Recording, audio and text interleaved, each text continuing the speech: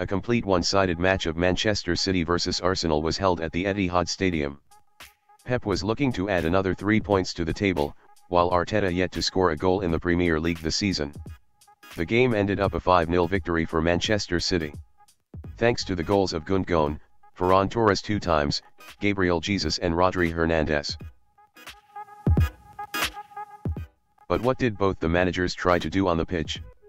Let's start with the formations. Manchester City was in 4-3-3 formation, and Arsenal was in 5-4-1 formation on the paper. Let's have a look at what did Manchester City try to do with their possession of the ball. City was in 4-3-3 formation when having possession, with Bernardo Silva and Gundogan pushed high up the field. City operated short from the back with centre-backs stayed outside the box. Arsenal pushed high up the field earlier in the game with a shape of 5-3-2. Saka pushed high along with Aubameyang to cover the centre-back pair. So Ederson acted as the third person in the back line, in order to make 3 versus 2. At the same time, Odegaard pushed high to cover Rodri in the midfield. This forced either Gundogan or Bernardo Silva to drop the deep. So Smith Rowe had to push high in order to cover Gundogan, and this made Kyle Walker free on the right flank. This often allowed Ederson to operate directly to Kyle Walker.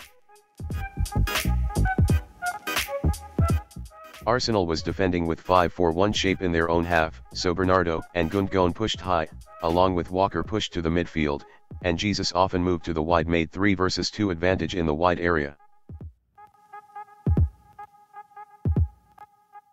This made Jesus free to make crosses and create danger in the box, along with Gundogan pushed to the box.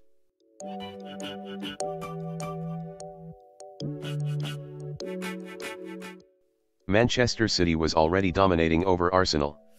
Moreover, after the departure of Granit Xhaka by getting red card for the foul on Cancelo, the game had already won by Manchester City in the first half itself.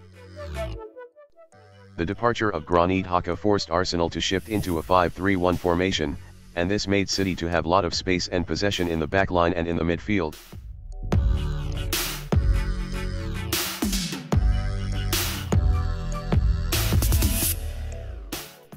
Arsenal hadn't much possession of the ball, but earlier in the game they operated long from the goal kick as City pushed high. City was in 4-2-4 formation with Bernardo Silva pushed high along with Ferran Torres.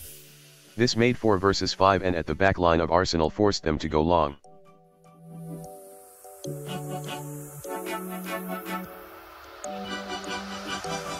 Arsenal had a very bad game, as they failed to create a single chance and having less than 20% of possession of the ball.